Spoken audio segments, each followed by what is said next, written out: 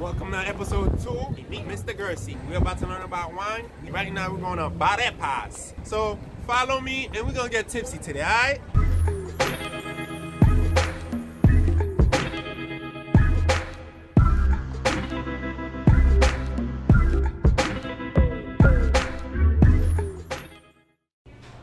Hey guys, how we doing? We're on our second episode with Meet Mr. Guercy, and I have my friend Virgil here with me. How you doing today, Virgil? I'm doing great, Thanks for having me. Thank you for taking the time and sitting down with me. So today's my wine class.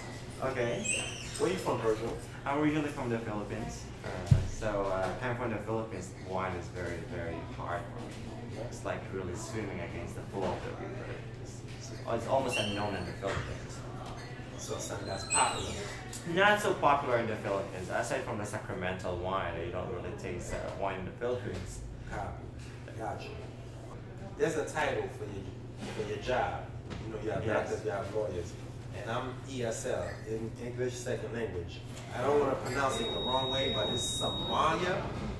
No, it's sommelier. Sommelier. Sommelier, exactly. What is that? French? Sommelier, it's a French word. It's first coined, I think it was like mid-1300, during the time of Louis XIV as a baggage carrier for the royalty.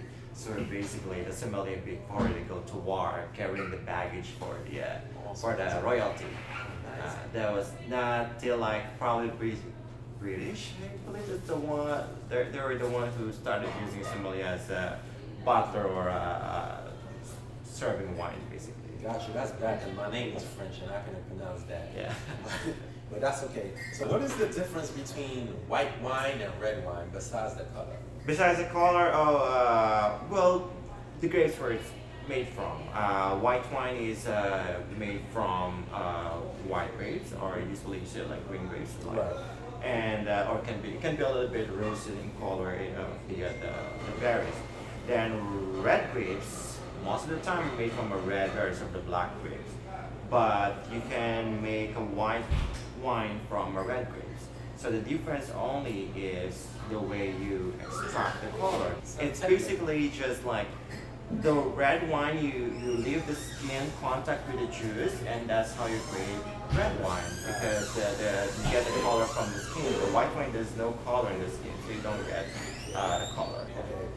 Now, I was watching an interview, and it was Jay-Z, if I'm not mistaken. He was saying when you're drinking wine, you have to watch how you hold the cup, because the temperature from your hand changes. Yes. The taste of the wine. The taste of the wine, exactly. Your hand is warmer, but there's only a few reasons why you don't want to hold it like this reason. One, why you don't want to hold it on the body of the glass, and you want to make sure you hold it on the stem, and I'll show you why. Basically, when you're eating or dining, you have some like grease in your hand. If you hold your wine like this, by the end of the night, you will see your glass so much smashes. So the proper way to really drink wine, not really the proper way, this ideal way, exactly. Just hold it on the stem. Okay. And I've seen people hold it like this. No, it's just you have more control on the stem. Yeah, I've seen that before. So hold it from the stem. Hold it from the stem. Try to drink also from one spot only of the rim. Can you drink it? Oh, okay. Yeah, one spot only. Why one spot? Because, like I said, you're eating, right? You have grease in your lips and your mouth, and you don't want your glass to look like, of course. Yeah, you're right. An abstract. You don't see the color over here, right? I can see the marks. My lips right there, yeah. Exactly. If you drink the whole rim, by the end of the evening, you have all the marks on the rim. Look like a bunch of emoji kisses. Exactly. Another thing that I heard of is red wine makes you hungrier. Well, yes and no. It's just because of the tannin. The tannin, some wine demands food. If you have some Alianic or papaya, and these wine tend to have a very high tannin, or even some Bordeaux or Cabernet from Napa Valley. The tannin somehow binds well with the food. You don't want to drink the wine with high tannin, just wine alone. You want it with some protein, because the protein and the tannin, tannin is a compound. So it just gives you munchies. If yeah. You're smoking and you want to eat. Well, yes, not the same thing. Like, there's some red wine that you can drink without food. Okay. Like some Beaujolais, lighter Pinot Noir, actually this one, you can drink it without food. But it's someone the higher the tannin is, you want to decant it and you want to drink it with that. So how do you know what's good wine and what's bad wine? The good one is the wine that you enjoy. Okay. That's the best way. So it's not a price thing? No, price doesn't tell you, well, of course, the price will tell you the rarity of wine, how rare the wine is. It's like buying a car. You know, some cars are more expensive than others. Yeah. Right. Both of them will take your destination, but Kia will be different from Porsche. You know, if you have money, well, you buy a Kia, you will get a Porsche. If you have money, you know, you will get something better because it's better. Wait, I'm saying that Kia is bad. I'm saying it's just will serve you the same way, like an alcohol or in a wine. What is this we drinking right now? So the first one we drink is, this is the wine. So this is La Moserie Sancerre. It's from Sancerre from Loire Valley. Sancerre is a region, an appellation in Loire Valley. It's not a grape, so usually made 100% Sauvignon Blanc, but you can find a Sancerre Rouge, which is a red Sancerre, which made Pinot Noir as well. Alphonse-Melot, actually, they made Sancerre from Pinot Noir. Gotcha. So you can have a red Sancerre as well. And the second one right here is the Meilleur Camazé from Paul Bauge.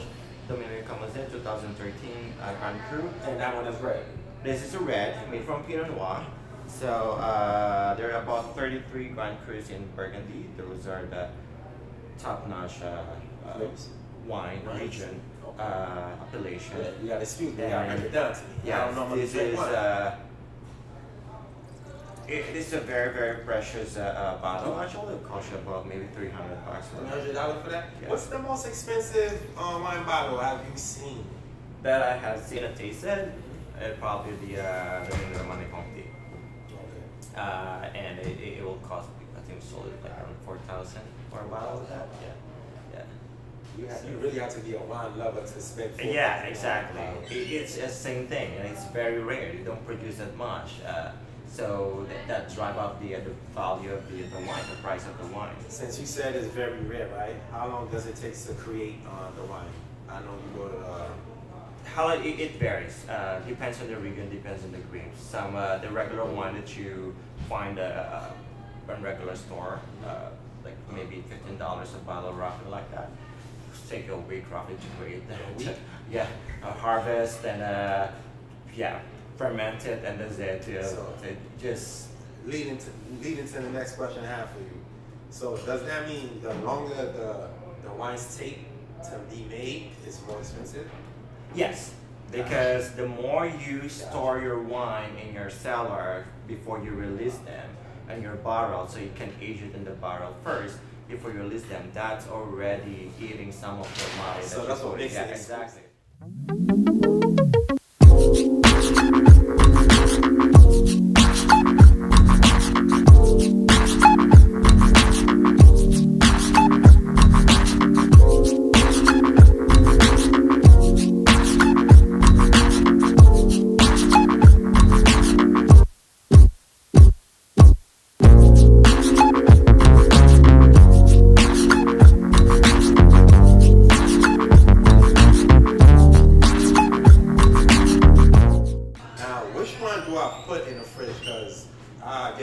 Sometimes, do I put red wine in the refrigerator or white wine? You put red wine in the fridge if it's light. Room temperature ideally about 60 degrees, around 55, 60 degrees is room temperature. Room temperature in New York, however, during the summer is very warm, up to like 70, 80, roughly 90. So you don't want that to your wine. You want it. It's ideal to have a wine cellar. Not a really small wine fridge if you want to. If you have a very expensive bottle, yeah, get a wine fridge. Yeah, you need a really wine cellar. But if you get like regular wine, right now, to be honest, if you go to a store, you buy a wine, your tendency is you will drink it within 24 hours. So yeah, if you're having a white, yes, you want to put it in the fridge. You want to serve a little bit chill. But if you're getting a light red like this one, you want to serve a little bit chilled as well. If you're having a Cabernet from a Napa, you want really room temperature 60 degrees roughly is ideal. What got you into wine? I don't know. It's just it's a very tough question. I just love wine. I really been interested in wine for 15 years, and so since I was teenager when I tasted this wine in the Philippines. Very rare, but this is like a sangria in a bottle actually, called like Maria Clara back in the Philippines. It was really sweet, but that got me into So wine. the sweetness got you. Yeah, the sweetness got me as well. That's my thing also. Anything that I'm drinking, whether it's wine or liquor, it has to be sweet. I don't like tasting the liquor. To me, it's well, your palate will change though. You start with something sweet and then it will change and change as you get into the wine, more into the wine. Sure. Yeah, exactly. You'll be introduced to different wines. What's your favorite wine? I don't have a favorite wine. My wine is something that it varies on the weather, what I'm eating, who I'm with. It all depends on the mood. Yeah, depends on the mood. But someone asked me like if you're going to die today, I spoke to this guy in the bar. Said like, but if you're going to die today, what will be the wine that you take with you? Exactly. Hey, Jesus, I said, yeah, I'll just drink champagne. And, you know, that's the best way to. Yeah, it's like champagne is. You're gonna have fun. Exactly. It's the most beautiful wine ever created, I believe. All right. I know you most likely travel because of your film. Yeah. What are some places that you like visiting? I haven't really been traveling a lot lately. Yeah, I know you're not traveling the whole world yet. Yeah. Just I've been to Sonoma, I've been into Napa, but I try to visit a lot of New York places because New York's a beautiful place for wine. It's coming right now. Well, compared to Napa, it's actually cheaper in New York. There are more Napa producers actually moving to investing a lot in Finger Lakes area. Because in New York you have three main regions for wine and 2 climates. So you have the continental climate from northern part Finger Lakes, Hudson Valley, and you have the maritime climate from here in Long Island. So it means you have the climate like northern Long Island, and you have the continental, same thing as Burgundy. So it's you have that diversity of wine. It's really. It sounded like you just told me a bunch of codes. Yeah, yeah. You really gotta love this and really study it. Exactly. So I see why you've been doing it for so long. You really have to dedicate yourself in wine. That's like everything in life. You like doing and you want to accomplish.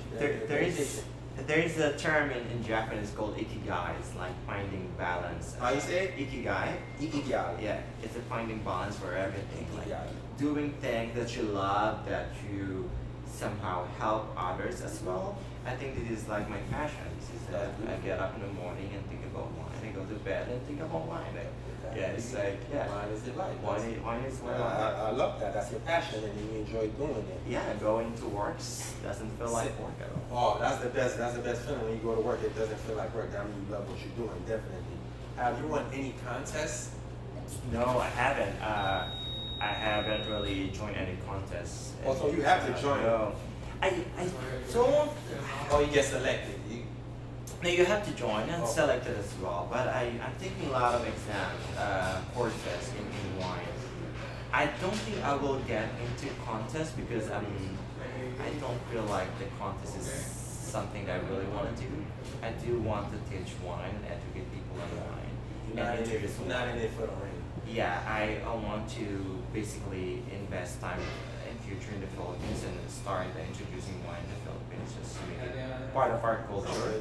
No, it's your passion. Yeah. And I like the way you answer it. Like I'm not really into the competition. I just want to teach others about it as much as I'm enjoying it. So yes, I think wine is it's a beautiful thing. I just like how you break everything down. Like yes, it's wine can actually survive, depends on what wine you're having, but it can last for 100 years. How long? What's the longest you think a wine can last? Well, the longest wine we have. So there's no time in there's the fortified wine, which is fortified wine. It's more like dessert wine, Roquefort, Madeira. Fortified is made from fortification. Fortification is a process of stopping the fermentation of the wine by adding alcohol, like a neutral alcohol, usually made from grapes. So by doing that, when you add a neutral alcohol, like around like 90% alcohol, then it was fermentation, it will kill all the yeast. And fermentation is why fortified porter is usually sweet because of that. So let me ask you this. I don't know if I'm eating steak, I go with red wine. right? Yeah. Oh, that's Go with red wine. If you're eating steak, really, yeah, go with the red wine. I can't think of any white wine that can. so what if I'm eating chicken? You can have it white, you can have it red. The idea, this whole thing about white meat goes with the white wine, red meat goes with the red wine. It's really true. It's just. Gotcha. I just wanted mythology. You answered everything I really want to know. Yeah. So now when I go to the supermarket, and if I see a bottle of wine that's $15, I know they make that wine in a week. Yeah, no, it can be, but the price of wine, it tells you only, it varies on the region. If you're gonna get $15 from Napa Valley, then $15 from Portugal, which is like, they're really different. $15 from Portugal, it means that, you know, in the old world, so you have the old world, which is like the European countries, and you have the new world, which is like the South America, and then the United States. Then you have the South Africa, and you have Australia, New Zealand. Those are new world. Thank you, Virgil. This was very educational. Is there anything you want to tell my people, my followers, people that's watching this, where they could catch you? Oh, I work in the Lambs Club, so I work there. I spend most of my time. I work there too. Yeah. That's how we met. Exactly. So thank you, my So, brother. you're I welcome. appreciate you. You're welcome. So folks, there you have it. Your wine class for today with Mr. Guercy and Virgil. Now I'm gonna go get tipsy. Hope you don't mind. Enjoy your wine. Cheers.